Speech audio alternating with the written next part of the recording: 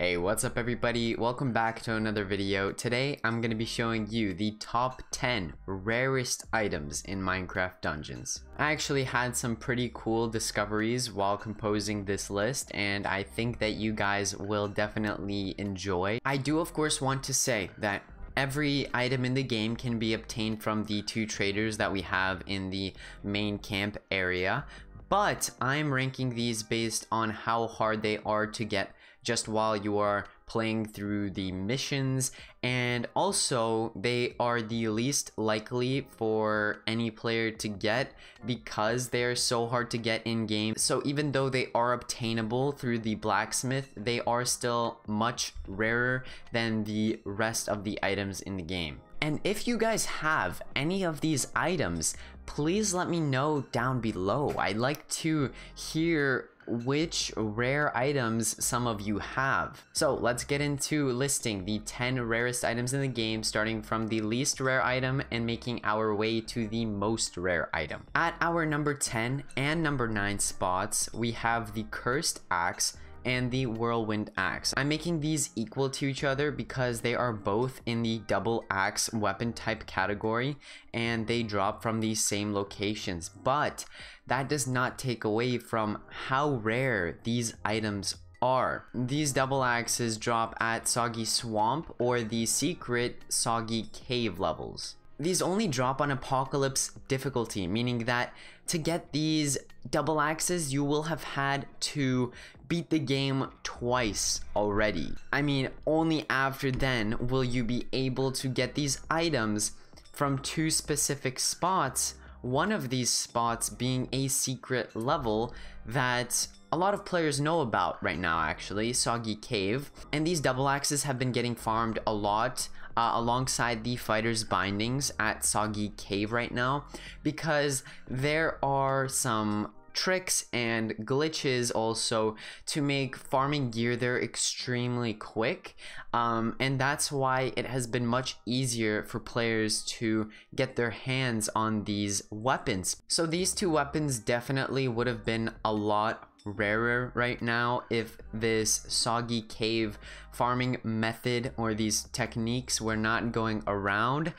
But even with that, that does not take away from how difficult it is to get these items, and I think that they definitely deserve to be on this list. Next up, we have the Splendid Robe, which is the unique variant of the Battle Robe base armor, and this drops at either Creepy Crypt or Redstone Mines on only Apocalypse difficulty. Similar to the situation with the Whirlwind and the Cursed Axes, we are seeing some more Splendid Robes pop up in players' hands because Creepy Crypt, the secret level, is actually a very easy and quick place to farm gear, just because it has a lot of secrets where you can easily get golden chests and sometimes even obsidian chests if you get really lucky. I have not gotten that lucky, but that doesn't take away from the fact that you can get obsidian chests there, and you are definitely gonna see a lot of players find battle robes without any problems really,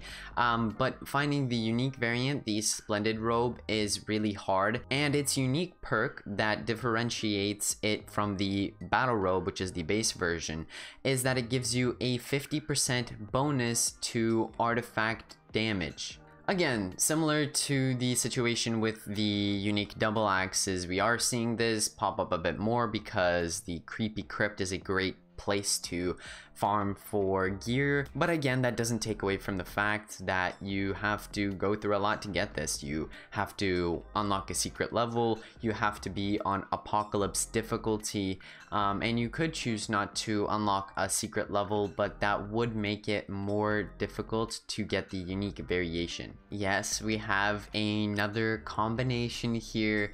We have the Dark Katana and the Master's Katana, which only drop at one location, guys. They only drop at one location on the Apocalypse difficulty.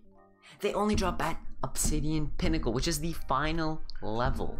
in the game. These are very, very rare, and when you use these, you just feel cool because you know that you killed the Heart of Ender, which is a extremely hard boss. By the way, I made a video ranking all of the bosses from easiest to hardest. I think that these are rare. They aren't the strongest weapons, that's for sure. They have a slow attack speed. They don't make up for it with their damage, but they are the only weapon type that is only available at one location. Change of lighting, I know this is me editing right now. I just also wanted to say that the reason why these aren't higher up on the list is because a lot of people have begun to look for them because they are really cool, they're good looking, and a lot of people are intrigued by this item, and so they're hunting for these katanas more so than the other unique items on this list. We have another double up, the Whispering Spear and the Fortune Spear. These are both spears, so they are the same weapon type, and they drop from Creeper Woods or Underhalls, which is the secret level that you can obtain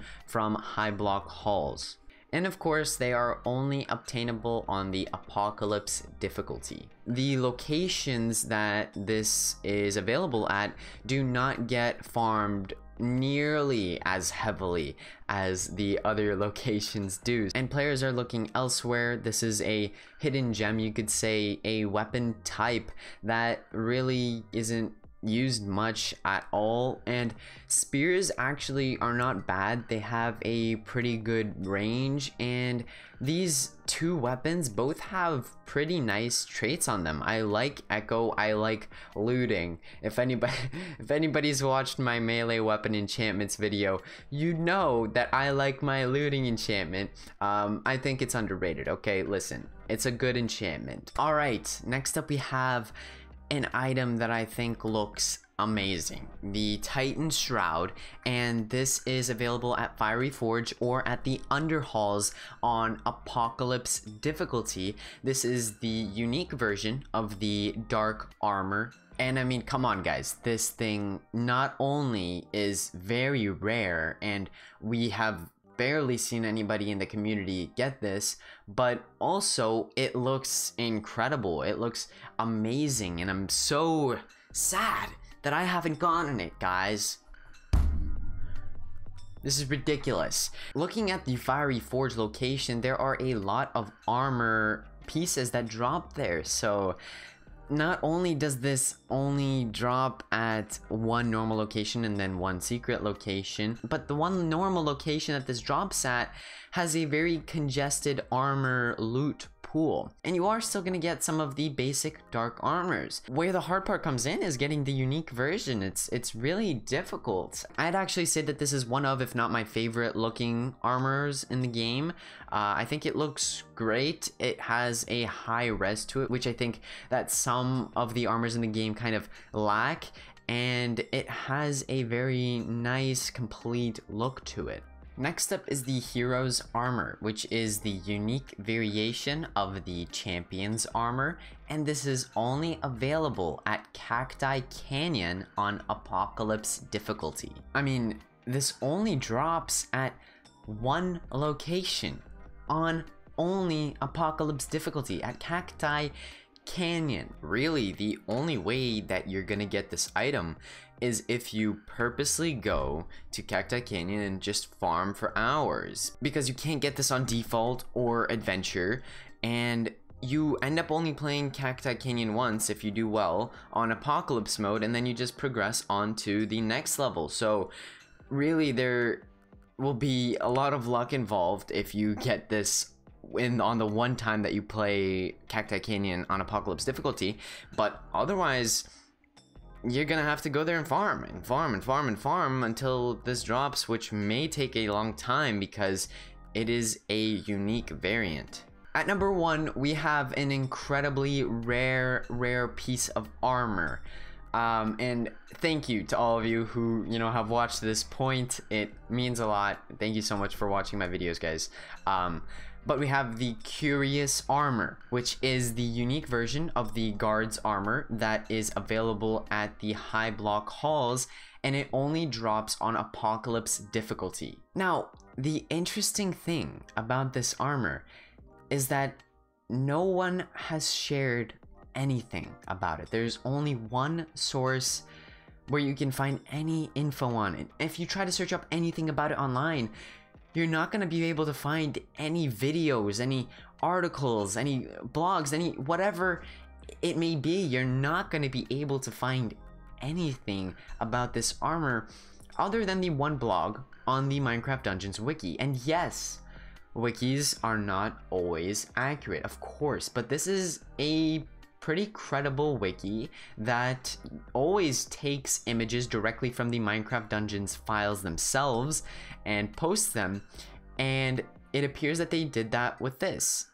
This is the unique version of the Guard's Armor that has an official image in the Minecraft Dungeons files. Every single basic armor has a unique variation to it, excluding the mystery armor, which is its own armor type, and if Minecraft Dungeons were to give it a unique variant, it would be crazy strong. We don't have any images suggesting that there, would be, or any fake images, but with the Guard's Armor, we do have the image of the Curious Armor, and it makes sense for the Guard's Armor to have a unique variant. I want to ask all of you, is there someone out there that has gotten this armor? Because I think we need to make an effort to discover whether or not this is an item that we can get in the game right now. And if you have this piece of armor, please do share it. And I know that there are going to be a lot of people that are going to pretend that they have this piece of armor when they don't. I know there are going to be so many people doing that. But here's the thing, proof always speaks louder than words, or action speaks louder than words. So if we can get some videos up on this piece of armor, that would be amazing, and that would prove once and for all that this armor does exist.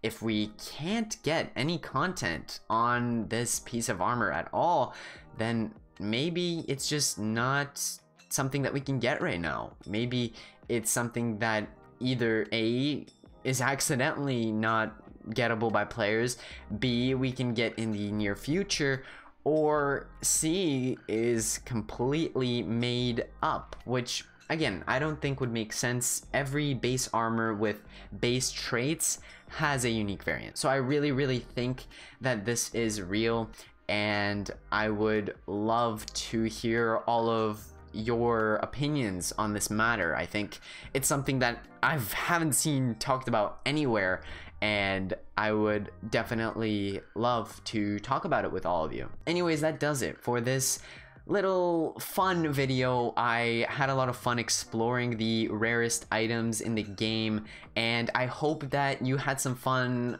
looking at all of them while I was showing them, and we can definitely discuss more about these topics in the comments below. So make sure to comment whatever you are thinking, and also leave a like, subscribe. It really helps out, especially if you are returning to watch another video of mine. Also check out my other videos. I've made a lot of ranking type videos, so if you did enjoy this one, you will probably enjoy those. But other than that, thank you so much for watching, and I will see you all in the next video. Peace out.